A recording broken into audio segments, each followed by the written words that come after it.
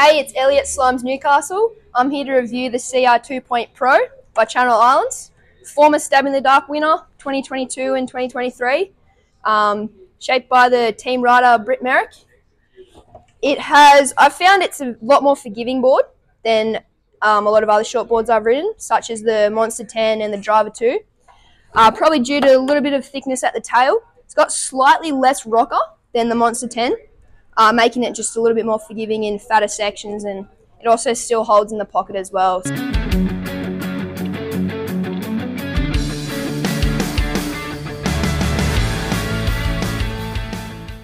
So it is a high performance shortboard, so wave range from 2 to 6 foot.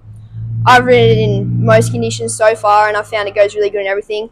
It's going to be my board of choice for my comps in Indonesia, so I will be riding it over there as well as a few other boards, but this would be my go-to for the heats. I've been riding the Futures Sharp Eye fins in it, which is just like a neutral template in honeycomb, so pretty responsive with those fins in it.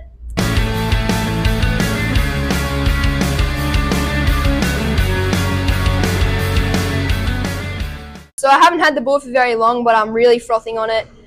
If you don't want to take my word for it, we do have demos, so I'll just read them out to you. It's kind of made it a little blurrier. Alright, we have demos in 510, 26.9 litres, 511, 28.4 litres, 6.0, 29.9 litres, and a 6.1, 31.2 litres. So come and give them a go if you don't trust my word, but I'm really loving the board. And also thank you to Jack Taylor for the clips. Come check him out.